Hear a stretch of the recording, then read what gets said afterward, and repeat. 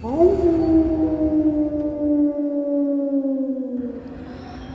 Adam here from Top Mysteries, and welcome back to the channel.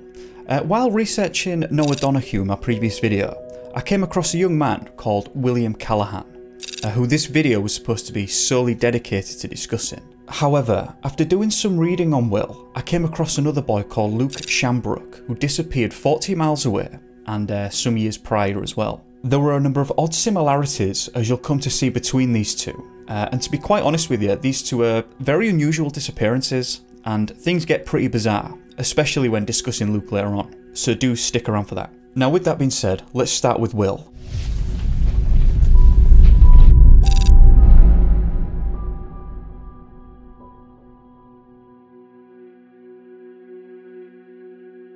So William Callahan was 14 years old at the time of his disappearance, and he went missing in Australia on Mount Disappointment on the 8th of June 2020. William was on the autistic spectrum, and from what I understand, he was completely non-verbal. I used to work a lot with children who had special educational needs, and children with autism is probably who I worked with most frequently, and that's actually why I went to uni in the first place, just so I could get a better understanding of it. I don't want to go too in depth here, but at around William's age, some of the common signs of autism that you can pick up on include things like, so you'll be able to see that they have a really hard time understanding what people are thinking or feeling, which you can probably imagine how that makes socialising quite difficult. They can also find it difficult to tell you how they feel themselves, which from experience seems to be worse with boys, because I think guys in general just aren't very good at that in the first place, not to generalise too much. A lot of young people with autism, they might enjoy like a really strict daily routine, and they can become quite upset if there are changes to that. They might have a very keen interest in one topic, and if you give them long enough, they'll become really skilled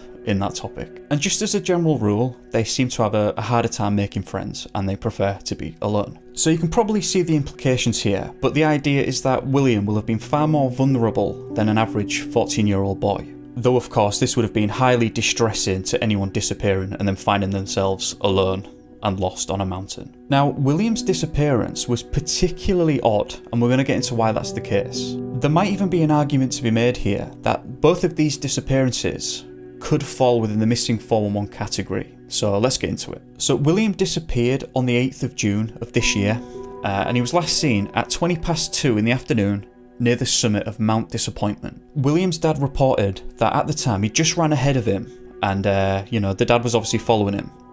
It seems as though he'd just gotten out of line of sight, and when the dad was heading to that location, William wasn't there. So it actually looks like this happened pretty quickly, and my first thoughts were, you know, I was wondering what if this was like a little prank that had gone wrong. You know, William was non-verbal, so perhaps he was just hiding behind a tree or something like that, but in the end he ended up getting lost, and he was unable to reply to any of the calls for him. But after reading more about this, I don't think that's the case at all. And there's some odd information in here. So he was last seen on the south side of the hiking spot around 37 miles north of Melbourne, and at the time he was wearing a blue hoodie, black tracksuit trousers and his shoes. This was a problem because when the family realised that this was now going to be a major task in finding him, it was also realised that temperatures were going to drop to below freezing that night. And you know, he wasn't dressed for those conditions, so there was an air of urgency here. And that was actually pretty evident too, because the search was organised really quickly after the report was made, and they had helicopters up right away, and before night hit they already had 100 boots on the ground looking, which is quite incredible really. So Inspector Christine Layla was involved with this case, and she said, William doesn't verbalise, so if anyone finds him, the best way to communicate with him is to just be patient and calm with him. William is capable of wandering a fair distance, he does like food and water, and there is a chance that he could go into houses or places to seek those things. Sergeant Greg Paul then followed up with saying that the overnight temperatures were going to present William with life-threatening weather, and he said, we're pulling out everything to find this young fellow. It's very distressing for him and his family. We're hoping that he's hunkered down and he sought what shelter he could overnight and found some insulation, and we're hoping to find him this morning. That following morning, there were around 130 searchers present, and the police vowed that the search would not be called off until he was found. Christine also made it clear that when William wants to communicate with others, he'll tap his chest, so the searchers were told to just be mindful of that.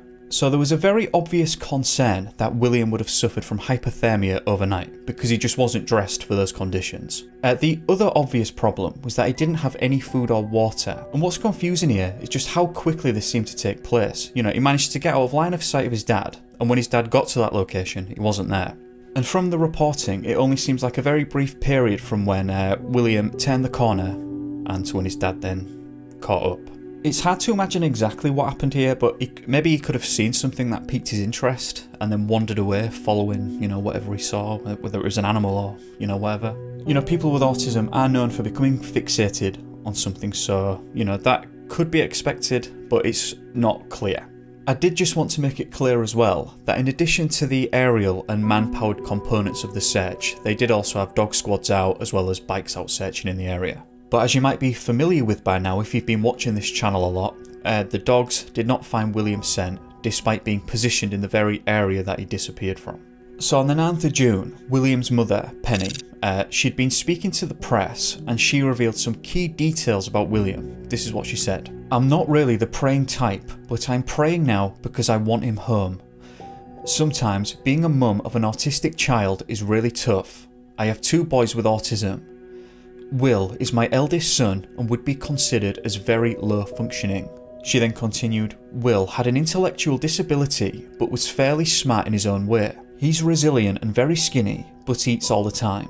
If Will had reached an urban environment, he would look out for a place and will likely have his hands over his ears to muffle loud noises." So just before we go any further, I did want to clarify a couple of things. While Penny said that William was low functioning, it doesn't always mean that a person is low in intelligence. As a general rule of thumb, it means the ability to which a person is able to cope with daily life. So a person who's considered high functioning, you might not even know that they have autism, or it could be very, very subtle. Whereas a person who's low functioning, it's going to be visually obvious to some degree that that's the case.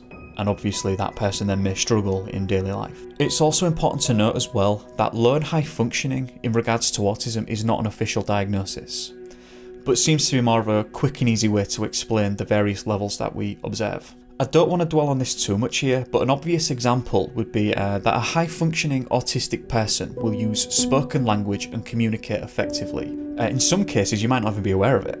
Low functioning on the other hand, as William displays, may use limited or no spoken language at all. And you know, they might even place a focus on technology or like picture boards to communicate. Now when Penny states that William has an intellectual disability but is fairly smart in his own way, it's difficult to really know what that means specifically, you know, in terms of comprehension and just his ability to process information. But nevertheless, it's important that we keep that in mind. So at this time on the 9th, the search has ramped up and Australia's 7 News stated more than 200 volunteers have joined and about 150 police and emergency services have been looking for William non-stop while temperatures drop below zero. SES Deputy Controller Jerry Connell said it's been a really cold night in really challenging conditions. It's a very unique search for us and probably one of the biggest ones we've done so far. We've been out there with our lights on and we've been playing Thomas the Tank Engine over our PA systems because Will likes Thomas. We've had our lights flashing, our sirens going, and we're just there listening. So we're on the 10th at this point and William had spent 2 nights in the forest alone. Each night the temperature dropped to around freezing and needless to say the authorities were becoming very concerned now. The Age newspaper stated that over 450 people ended up searching for William on the 9th, but no clues had emerged that day. Penny believed that he would have just gotten immersed in being out there and forgotten where he was. She said, "As a young fella, you can't take your eyes off him for too long, he's always been fast." So during the nights of these searches, the authorities had made use of thermal imaging technology, but unfortunately they still hadn't spotted William. Although William would actually be discovered that very day, thankfully alive. So here's what was reported by The Independent. A teenager with non-verbal autism who spent 2 days lost on a cold mountain in Australia has been found. The 14-year-old was found on the life-threateningly cold mountain on Wednesday, following land and air searches by hundreds of individuals. Local bushman Ben Gibbs, who said he grew up in the area and knows the mountain well, told Australian media that he found William near the summit around midday. He said, "I decided to veer off the track near the summit where it becomes a single track. I was just wandering through the bush, it was quite thick, so I was breaking my way through it. He was just about 15 metres from me, standing there, just really angelic. He was just standing there, standing and looking. Ben then gave William a pair of socks, some chocolate and a jacket before emergency services treated William and took him to hospital. It's not clear at all what happened to his shoes and socks, by the way, and he didn't appear to be suffering from hypothermia, which some people did find odd. Both nights were around freezing temperatures, and one of the nights was actually the coldest night of the year up to that time. So this was reported by The Guardian. A volunteer described the mood at base camp as absolute jubilation. We just saw Will, he looks in really good shape. He smiled at everyone as he was lifted out of the car. Penny said, "I'm really overwhelmed here. He is as well as could be under the circumstances and quite calm considering." So going back to Ben, the man who found him, he said that William looked in reasonable health and that he wasn't shivering too bad. He also said that for some reason he just felt as though he was on the right track to finding William. "This is kind of our family mountain. I've been coming here since I was a boy, so I know it really well." William was just shy of a mile away from the staging area, a 10-minute walk off the track in bushland. William's shoes were found around 100 metres away from the main track. I actually think that was quite odd, because while you might expect the shedding of clothing while experiencing hypothermia, William only seemed to have removed his footwear and nothing else at all. From what I'm reading as well, it doesn't actually appear that he suffered from hypothermia at all, so I'm not sure why he'd remove his shoes. It's always difficult when you're discussing these kinds of circumstances about someone who has these kinds of developmental disabilities. Because while, yeah, it is weird that he would have removed his shoes in that kind of terrain, it's difficult to understand the thought process. So I've just stopped for a minute and I've done a bit of further reading about the shoes, and before William was found, his mother stated that William may be found without footwear in the bush as he doesn't like wearing shoes. So that most certainly could account for that, and there's not a lot else I can really say about that then. So once William was reunited with his family, Penny said that he communicated that he felt confused, scared, and that his body felt weird. I'm not sure what he meant by that, you know, obviously it'd been very cold, so perhaps that's just what he meant. Again though, it's difficult because we don't know how well William is able to articulate these things to his family. Dr. Danny Bersin examined William at the hospital and said that he's got a couple of abrasions on his feet and one or two on his face or ear, but other than that he's looking pretty good. Dr. Joanne Grindley, she was the Deputy Director of Emergency Medicine at the hospital, she just confirmed that William had managed to avoid hypothermia. Dr. Grindley said that she wasn't really sure how he managed to do that, but she said that probably it's because he's an active young man. Dr. Grindley wasn't the only one surprised about that either, and ABC News stated that Christine Layla, as well as many rescuers, were surprised about that too. They were dubbing it the miracle survival, and this is what ABC News reported. Rescuers are unsure how exactly William survived in such tough conditions and came through the experience in fairly good condition. Miss Thompson said that paramedics were quite shocked at how good a physical condition William was in. SES officer Jared Bell described William's survival as nothing short of a miracle. I'm glad that I'm not the only one that thought that was weird, and it's difficult to explain why that was the case. Jared said, the police were absolutely honest and correct when they said that the weather we're dealing with was deadly weather. How William managed to pull through that weather while only wearing a hoodie and trousers and without shoes at some point is not clear at all. In fact, and this is a little bit odd, but some were speculating that his autism had somehow acted like a superpower, which, you know, I'm not sure how grounded that is. Though some on the spectrum genuinely believe that they possess the ability to stay warm in colder temperatures. Professor Cheryl Disaniak, who is a top professor at Melbourne's Tennyson Autism Research Centre, told the press that no autistic person is the same, and the reality is that we will probably never know if or how his condition assisted him.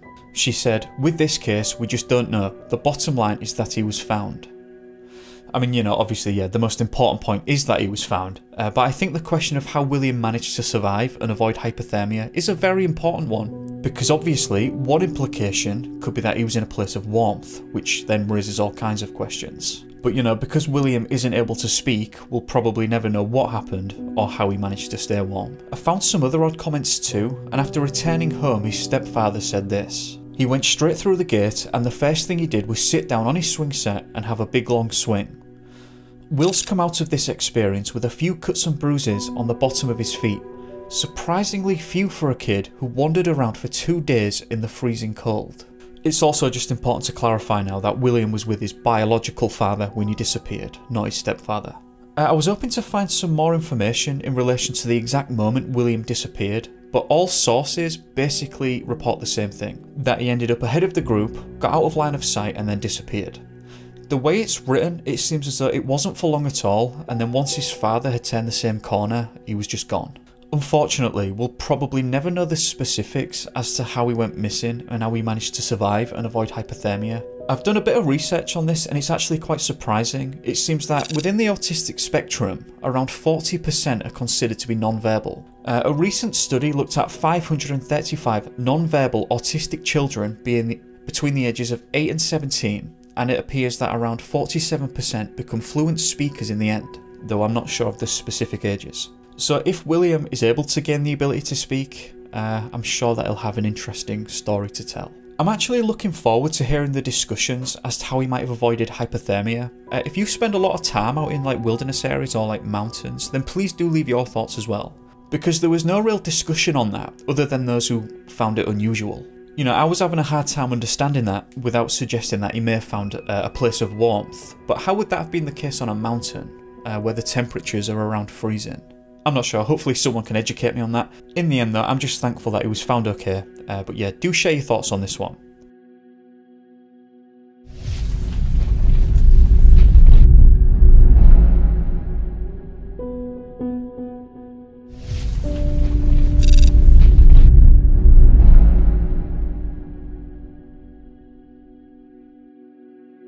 Now, while researching William's disappearance, I came across another that involved another autistic boy. This occurred around 40 air miles away in the area around Lake Eildon at the Devil's Cove Campground. This area is inside the Lake Eildon National Park, and it seems that some actually call it the Fraser National Park. I don't know if they're interchangeable.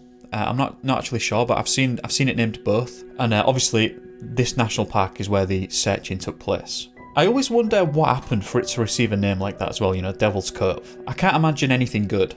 So Luke Shambrook was 11 years old when this occurred on the 3rd of April 2015. I'm not sure if Luke was completely non-verbal in the same way that William was, but it appears that he had limited speech. So Luke was actually camping with his family at the time, and he was spotted leaving the camping grounds alone at 9:30 that morning.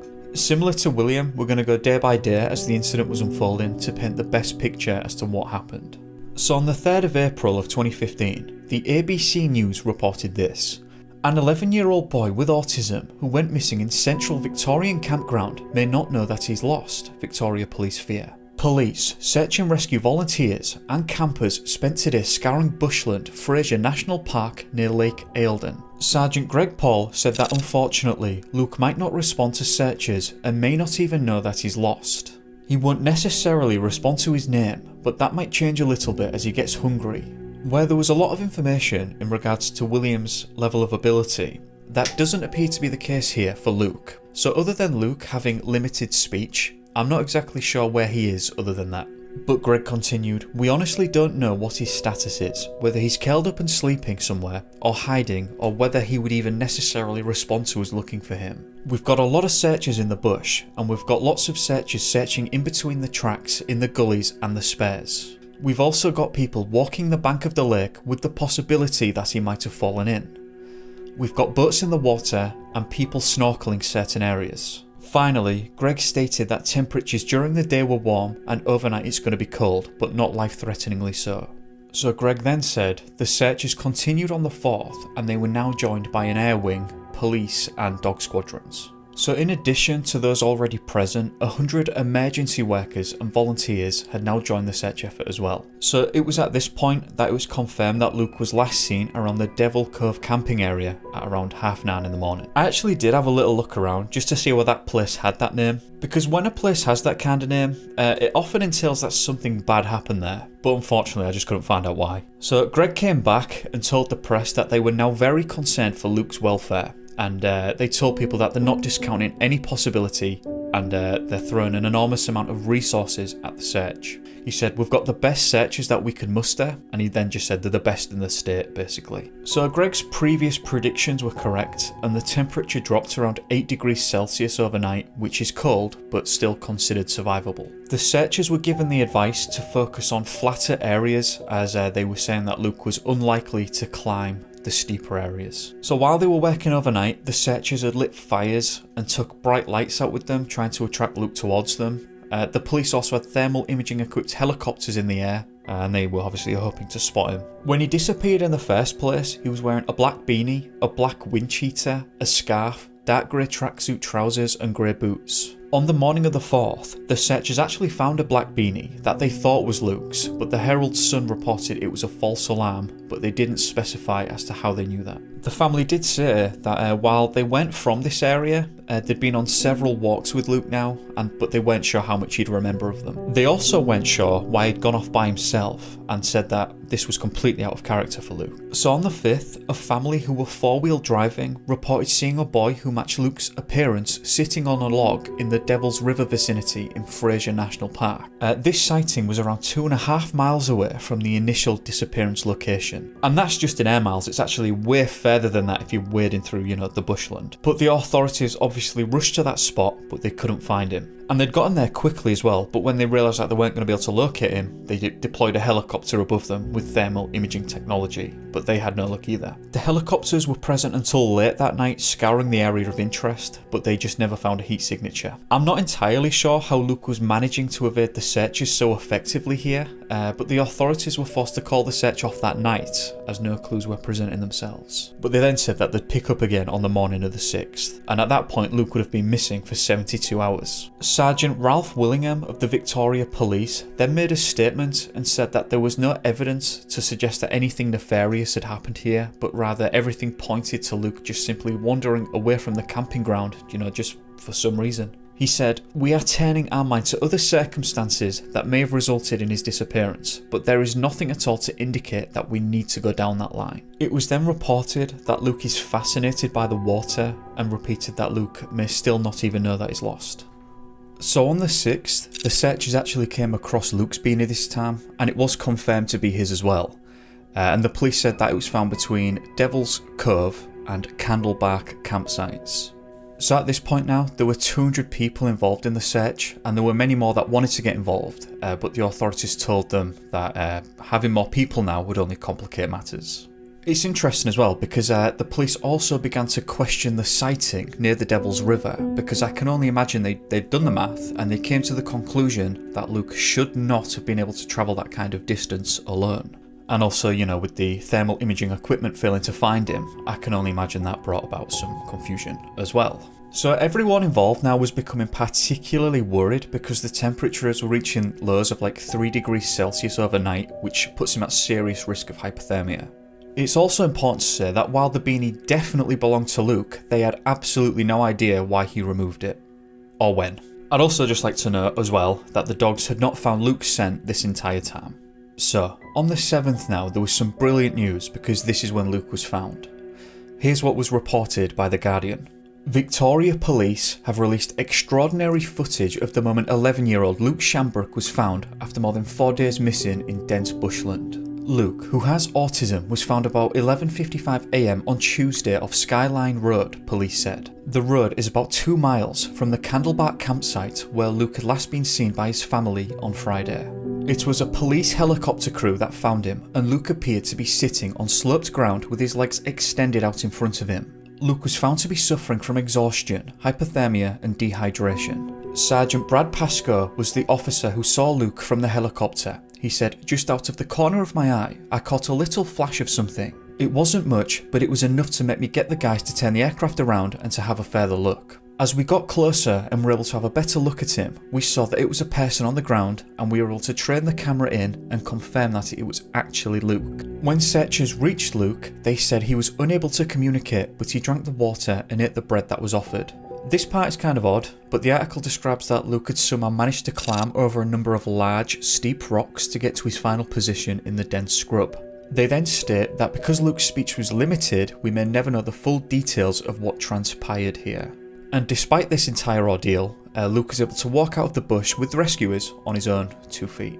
Acting Commander Rick Nugent said Luke is fantastic for what he's been through, suffering exhaustion of course, dehydrated and some hypothermia, but from where he's been, 4 nights and 4 days in the bush, he's really in remarkable condition. In some ways, it's a miracle. You will have seen all the terrain here, how thick it is, how it's been during the nights. It was also revealed that helicopters had previously been over this area but had failed to see him. The Age newspaper gave some more details on Luke's condition and they said that he did not appear to have sustained any injuries. So I was a bit confused now because the authorities earlier said that it was unlikely that Luke could have made it to Devil's River alone, and now he was found a similar distance away near Skyline Road.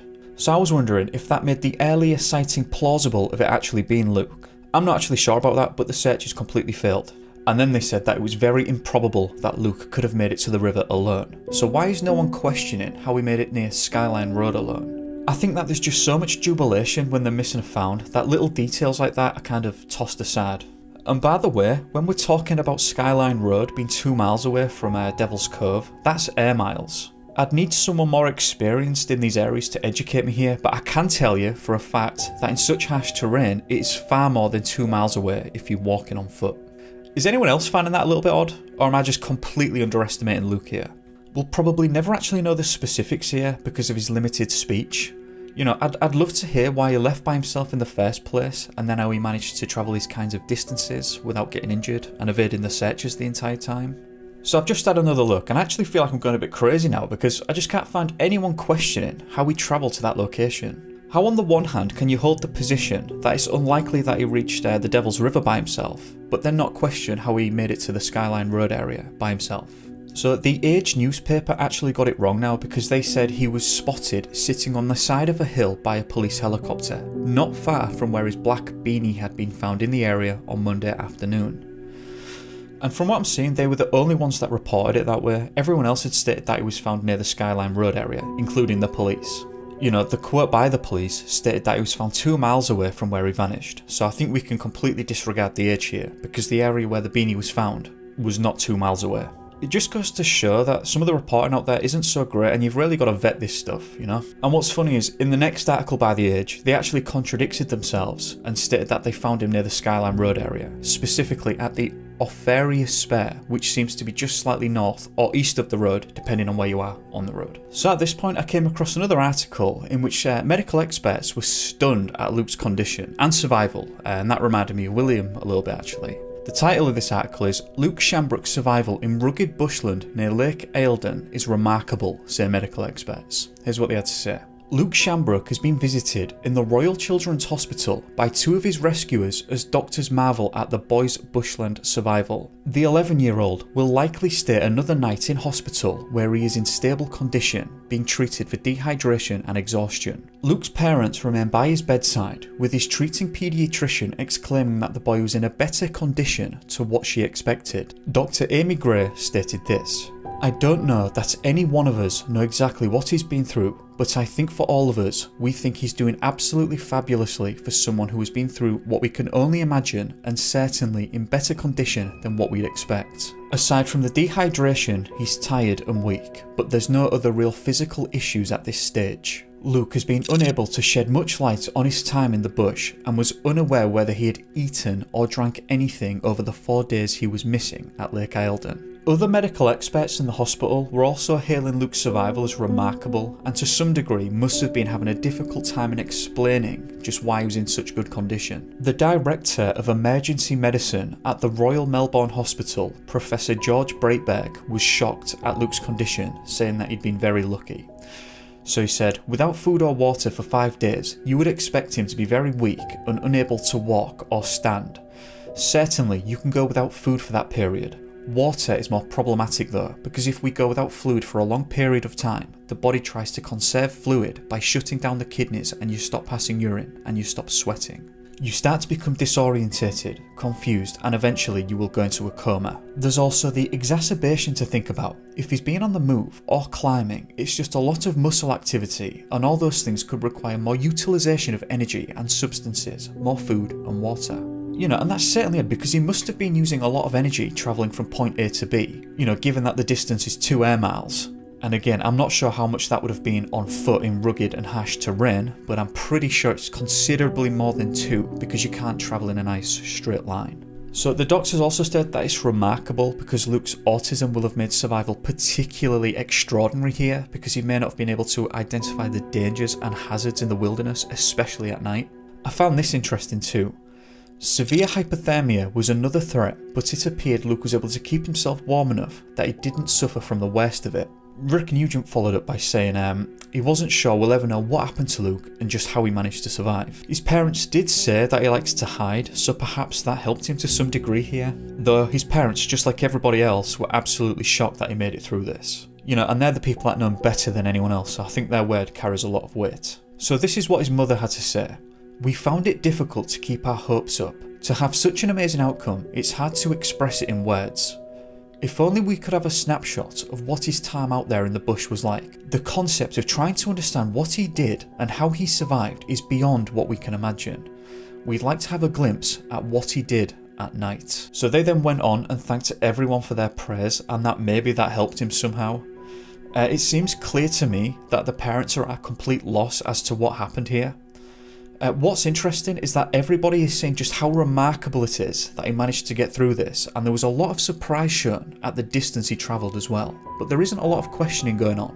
Just off the top of my head, I think some valid questions might be, was he alone the entire time? How did he manage to keep warm? What was he doing overnight exactly? Was he eating and drinking? You know, he must surely have been drinking during this time.